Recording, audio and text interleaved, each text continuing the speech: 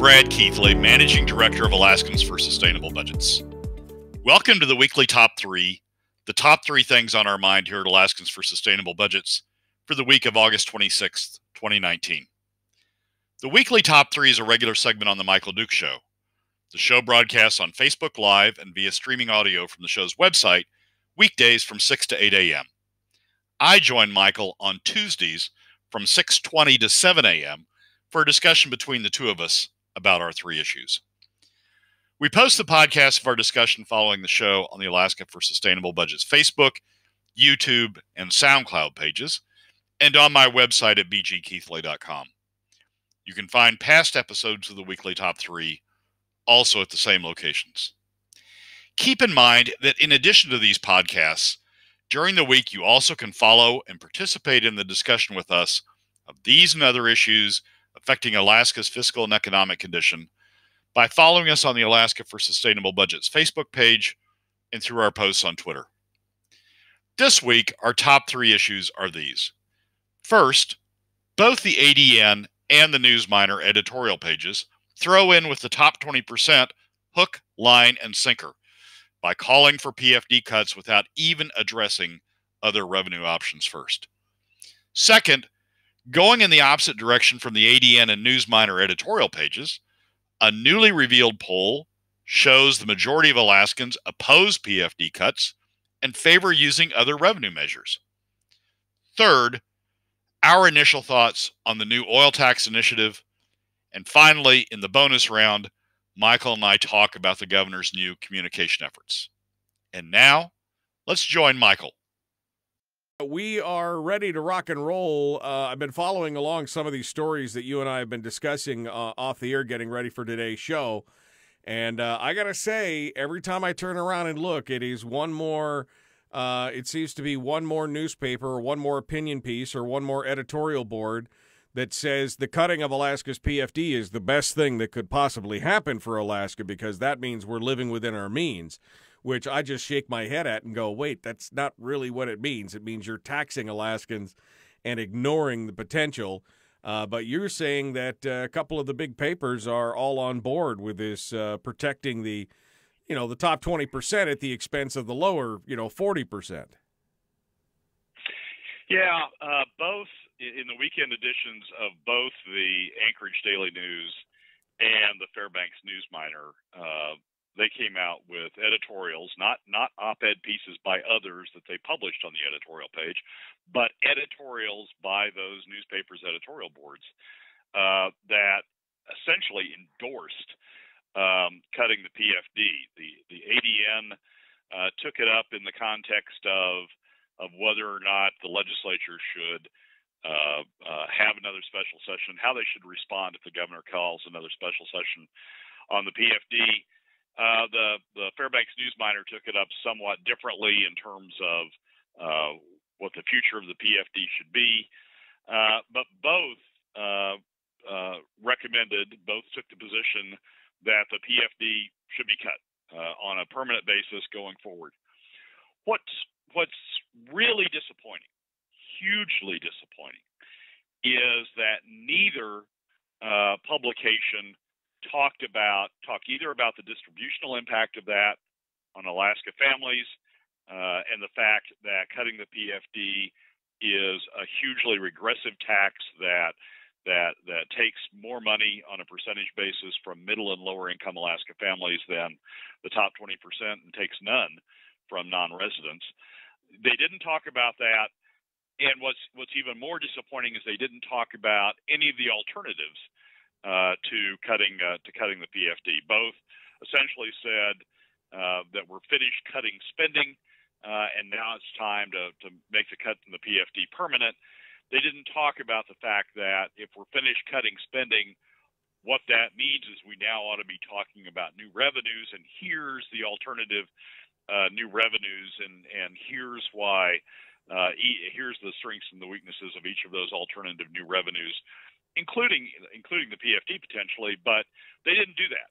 They just went straight from A, which is we need more money, to B, we need to cut the PFD. And I think not only is that disappointing from a policy standpoint, I think it's hugely disappointing from a public education standpoint. They're not even discussing, for the benefit of Alaskans, for the benefit of their readers, they're not even discussing the alternatives. They're not even discussing the distributional impact.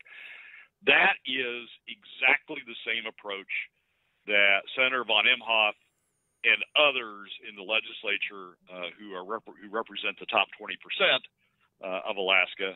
It's exactly the same approach that they're taking, which is don't bother us with any alternatives. Don't bother us with any discussion of the distributional impacts. Just go straight to cutting the PFD. And the subtext of that always is because it doesn't tax us. It doesn't tax the top 20%. It pushes responsibility off on middle and lower income Alaska families. And so I can't help when I read the ADN's editorial and when I read the Fairbanks NewsMiner editorial, I can't help but think that they're just throwing in with the top 20%. It's basically they've now sided, both of them, both the editorial boards have sided with the top 20% of Alaskans against the remaining 80%. And I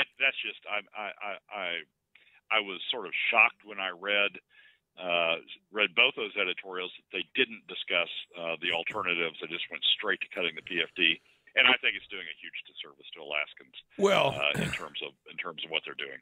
And I think this has not been an ongoing problem this entire time. I mean, all 4 years of this taking of the PFD. Even, there are a couple what I consider to be pretty good journalists out there, James Brooks and a couple others, but even they have really failed to suss out the distributional impacts of this and say, wow, this is really very regressive. This really only affects, supremely affects those lower 40% income earners. And, they haven't kind of put the pieces together to take a look at all of those that are really pushing for these things are, the vast majority of them are in the top 20% or top 10 or top 5% of income earners. And that's why they have avoided this discussion of any other form of taxation. But they just, even if they ignored that, the fact that this disproportional impact on the lower income Alaskans, the fact that it pushes, up to 8% of Alaskans below the poverty line when they tap into the PFD like that, it's a little disheartening to see that just that lack of, I guess, journalistic follow through, that they wouldn't get both sides of an equation like that. Yeah, and there is one article that I continually point to that really did that. It's a 2017 article that Nat Hertz did while he was still with the ADN. That was a report. It was right after the ITEP, the Institute on Taxation and Economic Policy report that was done for the legislature. It was right after that report came out that report did a great job going into the distributional impacts, the effect on various Alaska income segments of the various alternatives. And right after that report, Nat did what I think was an outstanding article summarizing the report and walking through the impacts. But that's it. That's a 2017 article in the Anchorage Daily News that I think stands out as sort of a good analysis of the distributional impacts. From there on out, you really haven't seen that. It's just Alaska's spending a lot. We don't have enough revenue. We need to find additional revenue. Let's just cut the PFD. And you find that in the news articles. You find that in the commentary, the op-ed pieces that are published by the papers, and now you find it directly from the editorial boards of both the state's two leading newspapers. And they're just not. The frustrating part of this is they're not doing a service to Alaskans. They're doing a service to the top 20%, right, by essentially keeping the information from everybody else.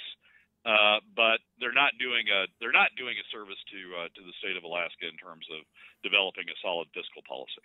Now, you and I have been talking about the impacts of this for the last couple of years, pretty solid, and yet it seems like the majority of Alaskans haven't really connected the dots here and seen this, that it is, an impact of kind of business as usual amongst the top 20%, whether they be Republican or Democrats who have fought kind of against this, who are okay with taking the PFD and impacting those lower income Alaskans.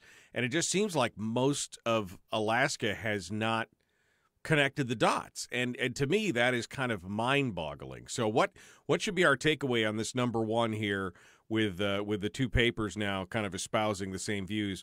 What should our takeaway be, and what can we do on this? Well, I think it's incumbent on legislators who understand this distributional impact to start talking about it.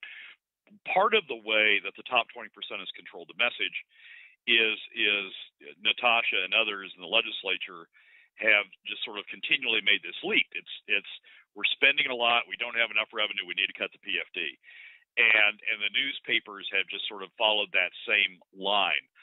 I think that those legislators who understand the issues need to be talking about it, and in that fashion, sort of pick up,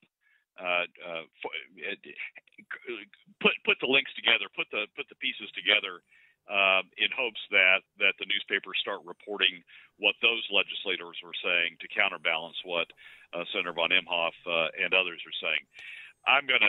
One thing that I've sort of taken on for myself, I'm going to write an op-ed piece to hopefully get published in these papers that point that out. Letters to the editor from others, I think, is an important piece of trying to get this message out there.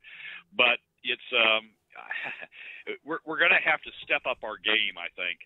The legislators in particular, the legislators who understand this issue about the distributional impacts, are going to have to step up our game to sort of push this issue forward, because it's clear now that the editorial boards, at least, are taking the position that issue doesn't exist. It's just straight to cutting the PFD and going on from there. It's going to be up to us and others to find different ways to push the issue forward. Brad Keithley is our guest, Alaskans for Sustainable Budget. We're talking about our weekly top three. Let's move on to number two, which you just mentioned, Nat Hers. He now writes for the Alaska Public Media at Alaska's Energy Desk.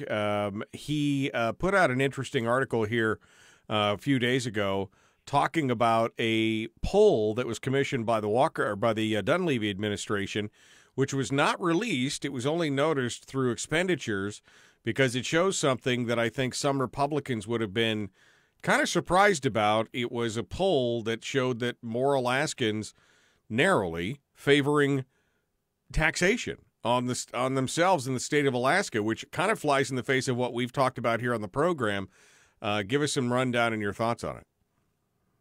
Well, it's a great piece of journalism by Nat. I don't always agree with Nat. I now will have mentioned him positively twice so far, but I don't always agree with him. But it's a great piece of journalism by Nat. He identified an expenditure in the governor's spending records that are available online. Followed up, did a public information request, and got the results of a study or of a poll that the administration commissioned in late June, or in June, at the end of May and June, by Dittman Research. Now, when I've talked about this on Facebook and elsewhere, a lot of people have pushed back and said, "Oh, that's just, I don't believe that poll. That's not. I didn't get asked, so it's not valid. It's not a valid poll." We need to say quickly, this is a poll by Dittman Research. It's a poll by Matt Larkin, who many of those same people who are now saying they don't believe it have previously said in other contexts that they think Dittman Research is sort of the gold standard of Alaska polling.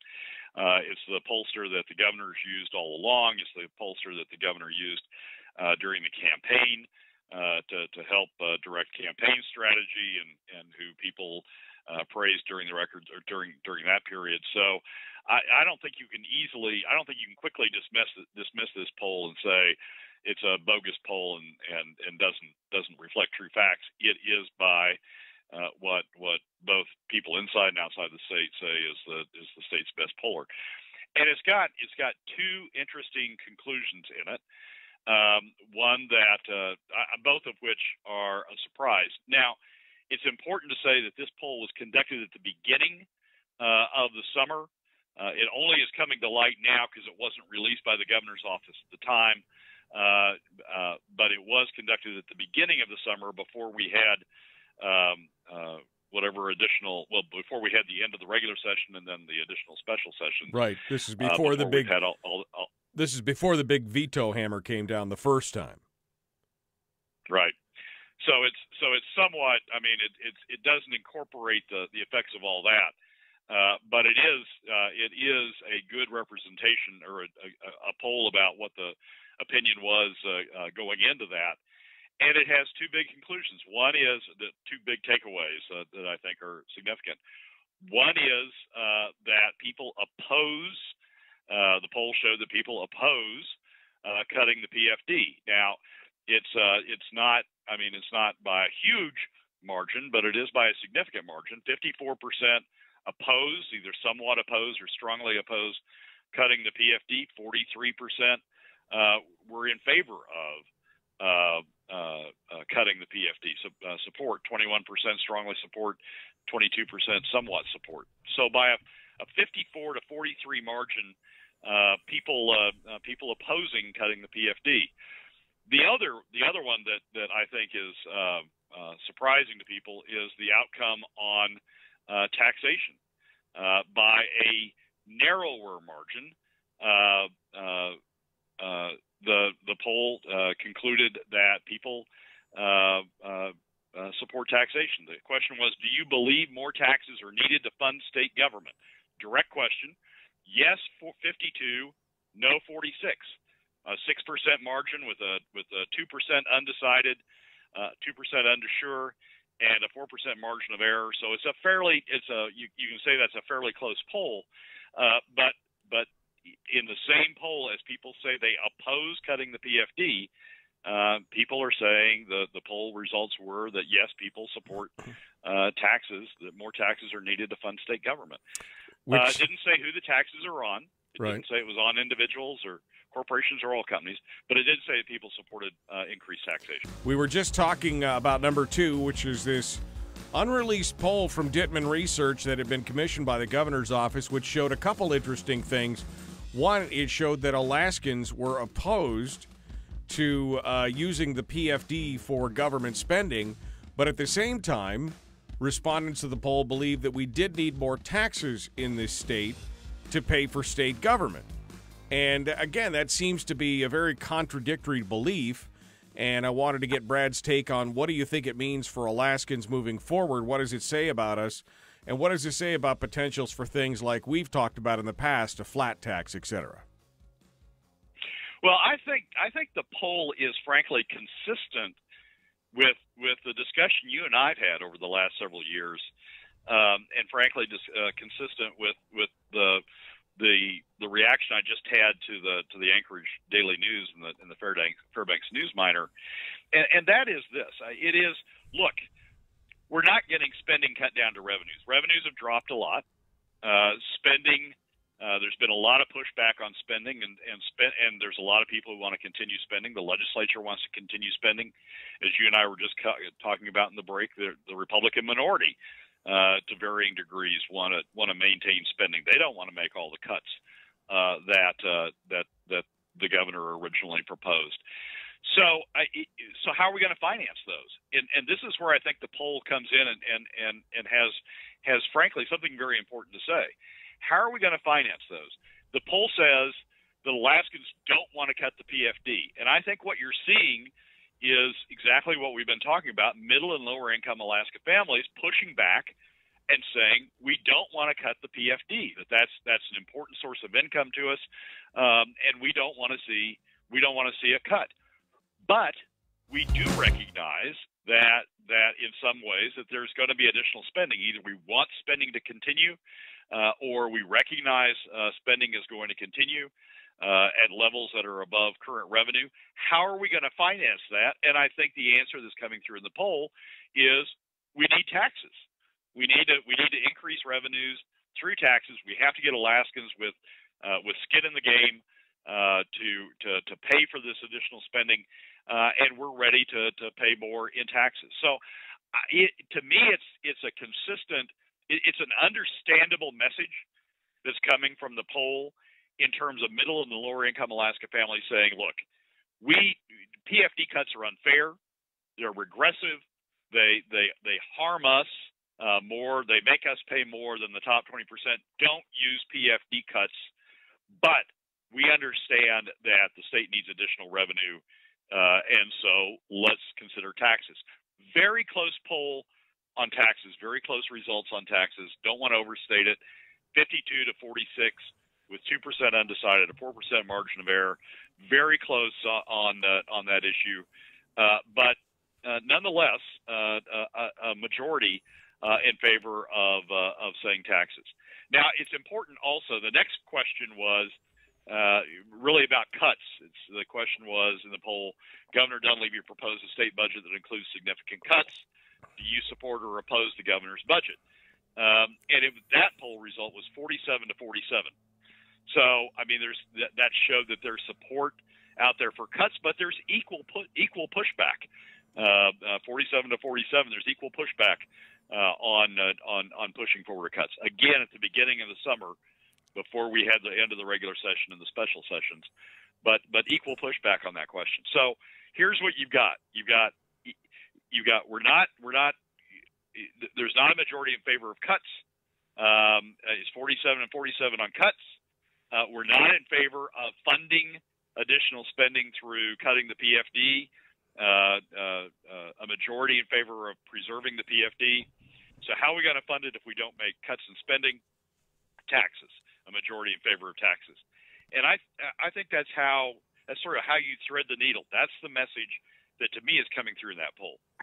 And of course, you have stated that you do not think that there is the political will to really cut anything more substantially in the state of Alaska right now, that really the future is going to be taxation. And you've talked about, of course, flat tax and other options. But leading on to our third option, there is another group which, as our third title of the third item for the top three, that is saying, no, what we could do is we could go back and restructure the oil taxation and get more money out of the oil companies on these large legacy fields, not the new fields, not the smaller ones, but on the large legacy fields that are established, and we could put taxation on that, which could tune up about $1 billion into the state treasury. Let's go on to number three. Sure. So the often rumored initiative to go on the ballot with an initiative to increase oil taxes became public last week, and the proposal was laid out there on how they wanted to increase oil taxes.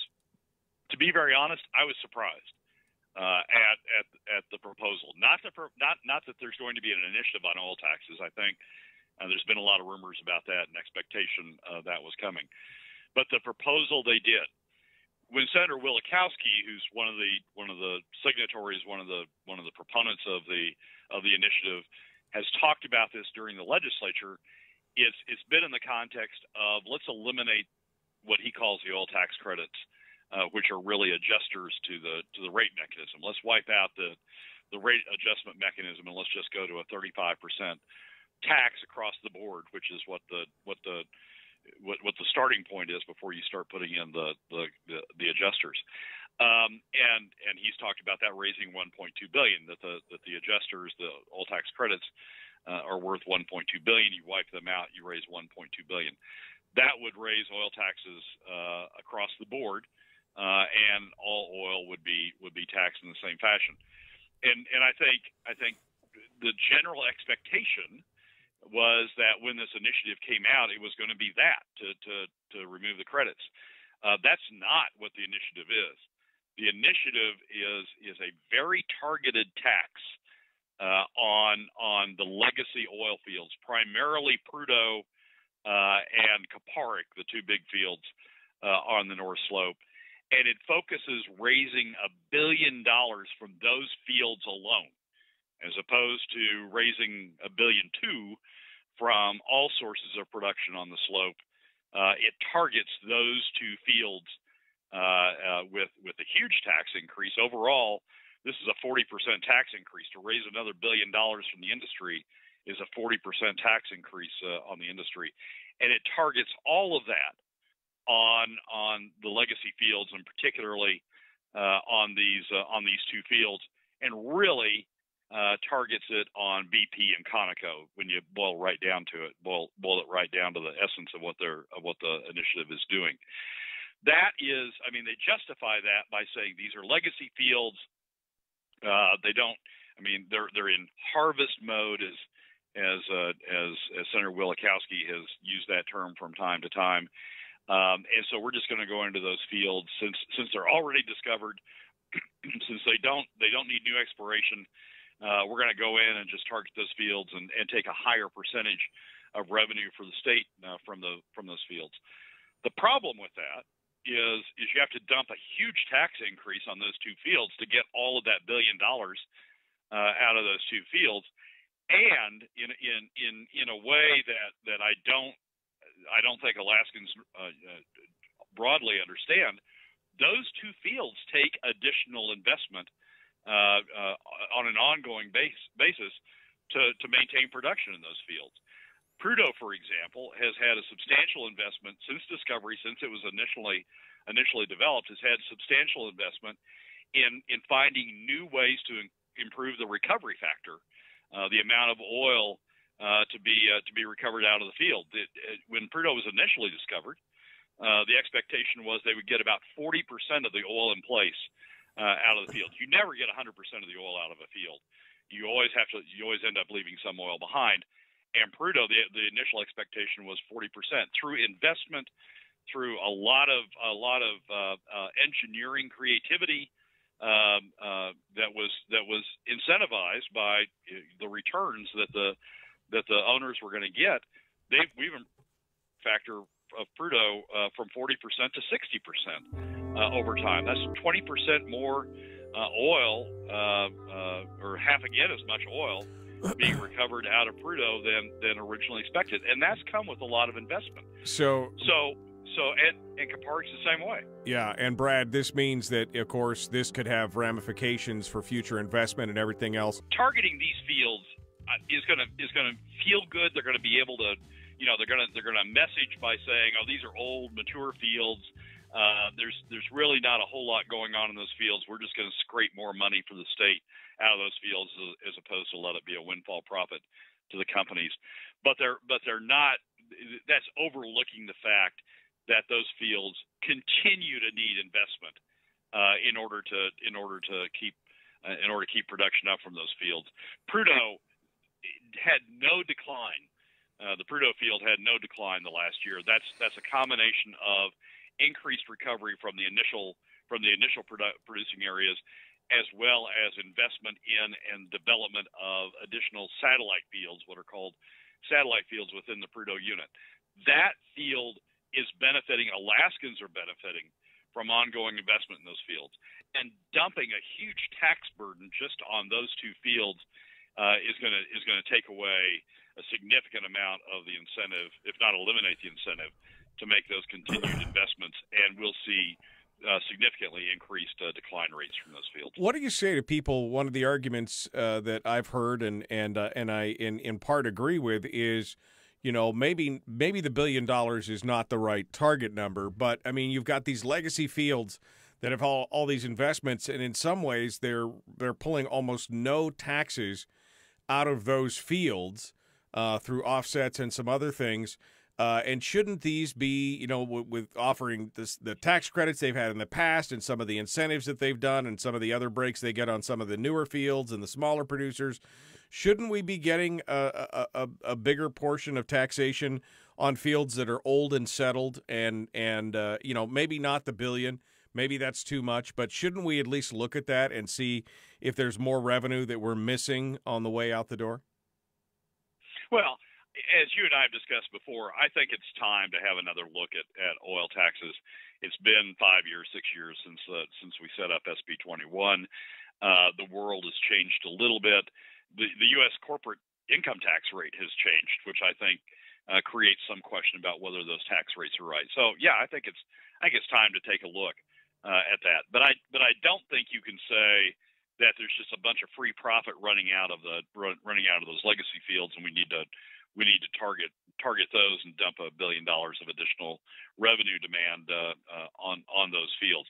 We do need to take a look at it. I think what this initiative will do is trigger the legislature in the upcoming session to take a deep dive into oil taxes and have a discussion about whether there are ways to change SB 21, but still provide an adequate incentive to continue to bring additional investment to the state. Yeah, I think that's the right approach. This initiative, I think, just went down the wrong road. Gary says in the chat room, a sales tax would be more palatable than an income tax. This will spread the burden to everyone who steps foot in the state. You both just want this burden on the shoulders of hardworking Alaskans. To which I will say, the hardworking Alaskans are already feeling the burden through their PFD cuts. A sales tax is regressive, and although it would capture a lot of the dollars from the tourists, it doesn't do anything for the flyover people who are flying up to Prudhoe and then flying back home, wherever home may be, whereas an AGI flat tax could potentially capture some more of that money. I think we talked about somewhere in the neighborhoods of $500 or $600 million. Your thoughts on that before we let you go?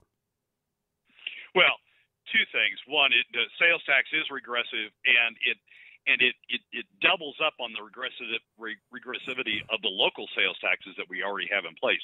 It's not like tourists aren't being taxed. They're being taxed largely through local taxes in the major tourist areas, through sales taxes in the major tourist areas.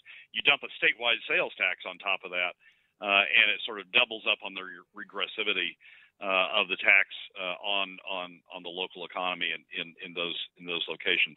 The second is a flat tax that you and I have talked about reaches all Alaskans. It reaches every income bracket. They all contribute the same percent.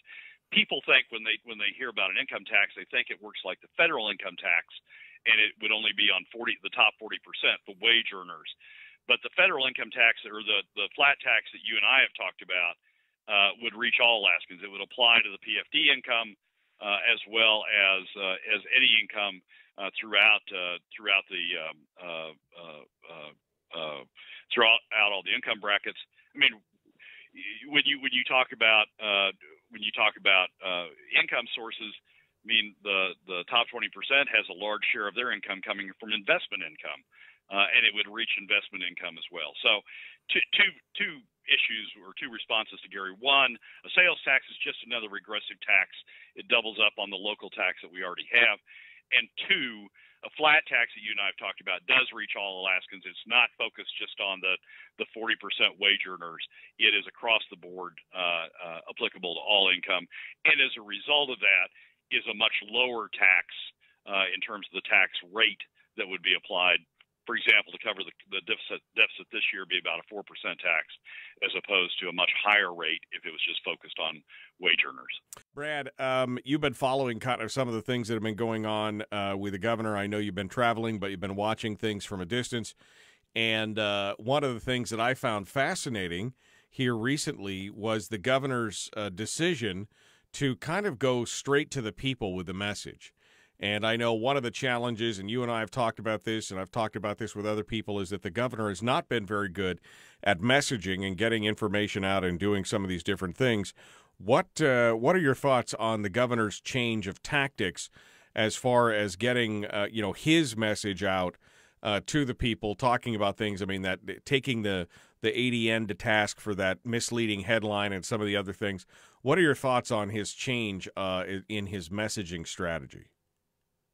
Oh, I think it's positive, Michael. The problem the problem throughout the legislative period is that the governor spoke very rarely.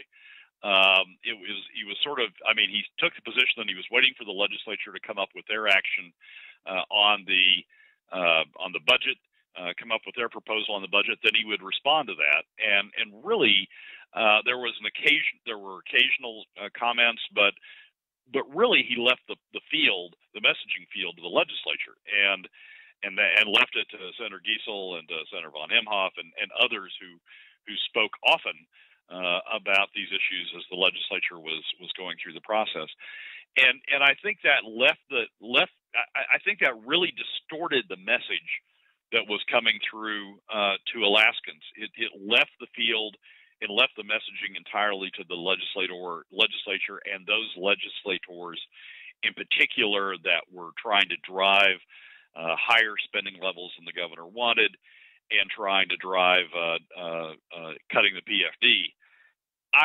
The governor's pushed back on that now by saying he's going to end run the media and go direct to the people. I think is good in two ways. One, the governor's talking more than he seemed to during the legislative session, or at least got reported during the legislative session.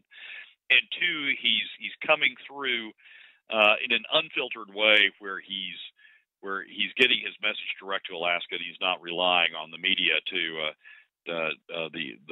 the media to correctly cut the sound bites and get the message across. But now the issue is, what message is the governor going to get across? I mean, he's created this new channel, but now it's now up to him about what message he's going to deliver. And he's got some things he needs to confront.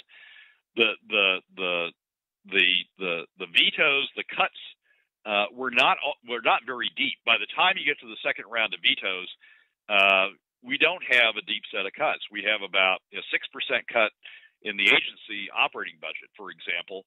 We have a 25% deficit. We have a 25% revenue deficiency relative to spending levels, but the cuts on the agency operating budget are about 6%. The capital budget, I mean, they played some of the old games that we've talked about over the years, which is push a bunch of spending to the designated general funds, so it looks like there's less spending in the unrestricted general funds. They did that on the capital budget. There's only $1 billion or $1 million in UGF funding in the capital budget. The rest of it's over in DGF and others. So it looks like there's deeper cuts that are being made to UGF spending, unrestricted general fund spending, than there are.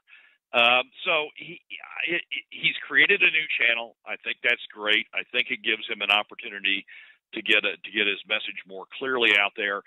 By creating the new channel, he's sort of implied that he's going to use it, and so he's going to be on the record more often talking about these issues. But now he has to figure out what the message is and how he's going to explain where we're going from here. And I'm not sure he's done that yet. I'm not sure I understand exactly where we're going from here, particularly with the move to undo some of the vetoes that he had made, undo some of the budget cuts that he had made earlier in the year. And I would agree. I mean, I still haven't gotten a good answer as to why, for example, on the university cut, they said they could live with a $65 million cut, just not the $130. Why didn't, in this 3-year plan, why wasn't the first year a $60 million cut, $65 million cut? Why put it off? Why wait? It took all the pressure off the university. And I mean, it's a real problem. Got about 30 seconds here, Brad. Well, basically, it's the Republican minority in the House. I mean, basically, they walked back on their support of some of these vetoes. He didn't have 16 in the legislature that was going to uphold the vetoes. So it's not entirely the governor that's walking backwards here. It's the Republicans in the House that are walking backwards, and so the governor needs to talk about where we're going in light of the fact you can't count. Brad Keithley, Alaskans for Sustainable Budgets. Link to his Facebook page are up at the top of this page here. You can see it in the description. You can click on that and follow his posts throughout the day. If you want to argue with him on Facebook, he loves to do that, and you could talk with him there. Brad, thank you so much, my friend, for coming on board and joining us. Michael, as always, thanks for having me. Appreciate you coming on board. Thank you so much. Well, that's a wrap for another week's edition of the Weekly Top 3 from Alaskans for Sustainable Budgets. Thank you again for joining us. Remember that you can find past episodes on our YouTube and SoundCloud pages, and keep track of us during the week on Facebook and Twitter. This has been Brad Keithley, Managing Director of Alaskans for Sustainable Budgets. We look forward to you joining us again next week on the Weekly Top 3.